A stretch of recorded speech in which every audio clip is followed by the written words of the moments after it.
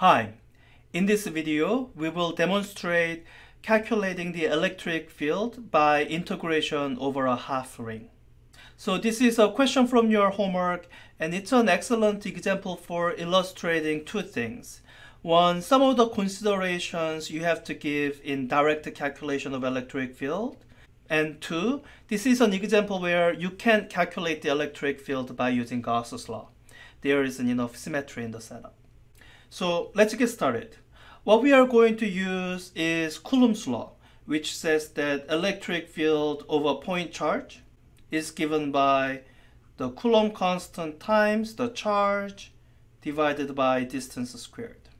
So you might wonder then, in this setup, isn't the distance all r?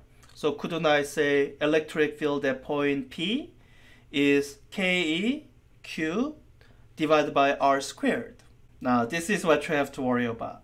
You have to worry about the directions. So let me start by imagining breaking up this half ring into tiny little pieces. You will see what I mean when we do that. So starting from the end, I'm going to imagine breaking this up into tiny little pieces. Keep going. And then let's take this as our representative segment eventually. And then keep going and divide it up here too. Now I hope you are beginning to see what I mean by you have to worry about the directions. Electric field is a vector, which means the contribution to the electric field from this segment of the charge pointing away this way, and the contribution to the electric field from this segment of the charge pointing away this way, they point in different directions.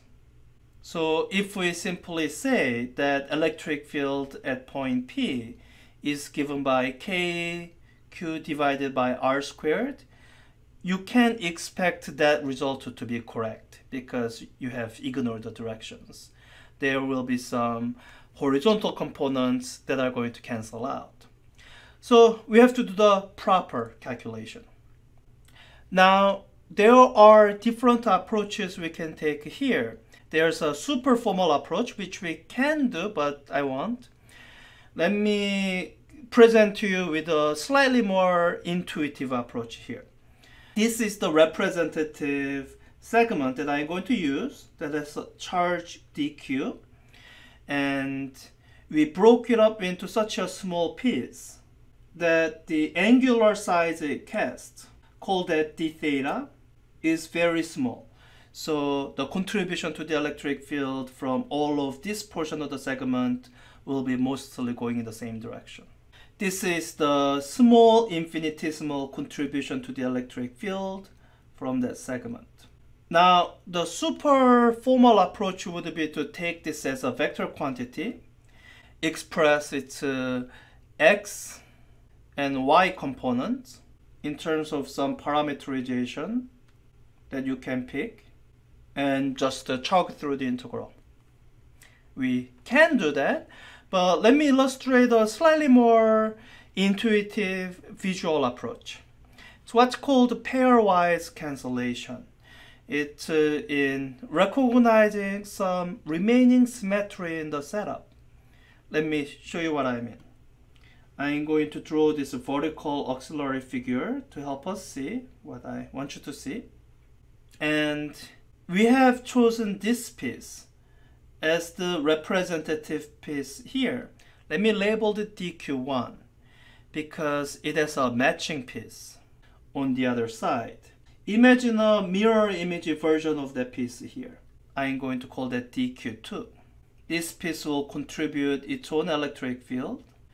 And what is nice here is that once you draw these two electric field vectors, you can see that the horizontal components are going to cancel out. So the only component you have to worry about is the vertical component for the addition of these two vectors. And because of the symmetry in the setup, you can find these pairs for any charge element along this half ring. So we can go through this calculation assuming the horizontal component will cancel out, and just to calculate the vertical component, knowing that that will be the only component of the net electric field. So let's go through calculation. The net electric field will be in the y direction, and for the magnitude, we'll have to integrate all the contributions to the y component of the electric field over the entire half ring. So let's write this out.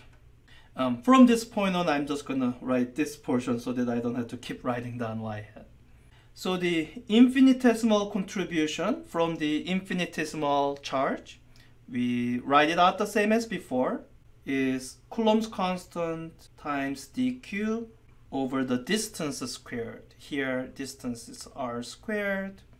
And so far, this is still only a schematic form of integral.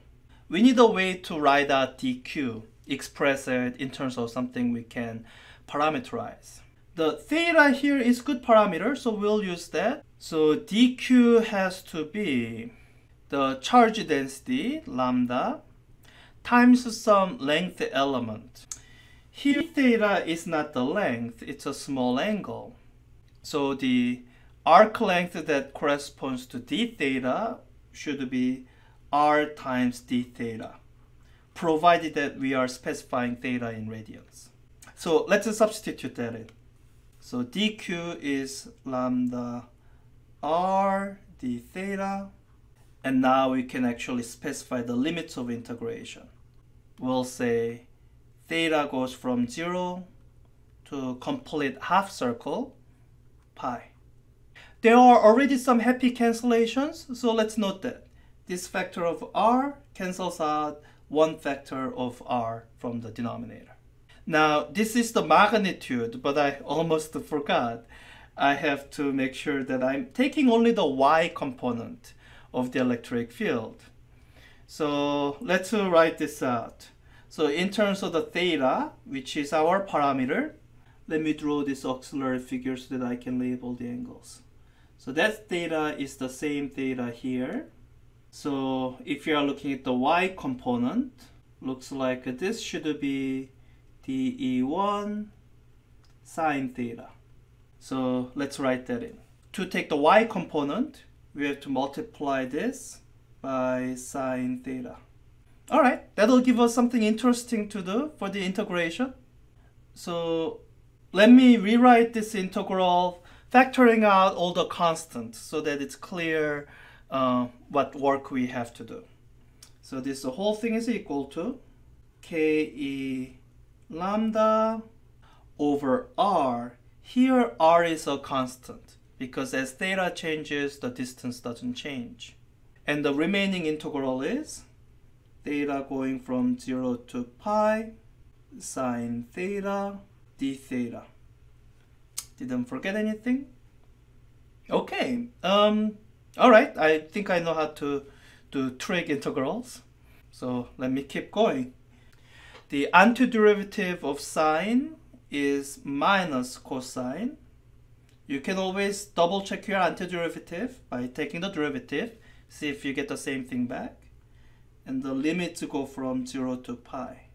So evaluating at the limit, plug in pi, you get minus 1. So minus 1 would be plus 1. Minus, plug in 0, you get 1. So minus 1. Oh, so it's just a 2. 2 ke lambda over r. So that's our electric field. The net electric field is in the y direction with the magnitude 2 ke lambda over r. Let's compare this to the answer we would have gotten if we naively ignore the directions, just for fun. So if we naively ignore the directions, we would have said that the net electric field is keq over r squared. To compare to the correct answer, we need to rewrite q in terms of lambda.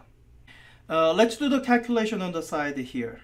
The charge density lambda is equal to the total amount of charge, divided by the length of the half ring. So that would be pi times r. Or Q is equal to pi r lambda.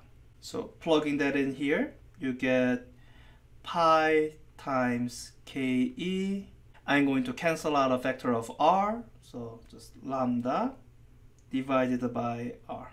So comparing these two answers here, the difference between the naive version and the correct version is factor of pi versus factor of 2. Quite fittingly so, because that's the difference we would have seen if I had forgotten this factor of sine theta. Instead of getting factor of 2 here, I would have gotten factor of pi from doing the d theta integral without sine theta. So that's it.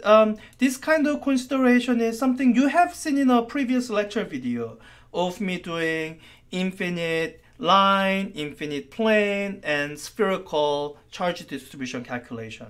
But this example is nice because the integrals are quite doable, and the only consideration you have to give is the cancellation of different directions to the contribution to the electric field. So this is the last of the charge distributions you have to integrate over. The rest of the homework questions will have you calculate the electric field by using Gauss's law. Bye.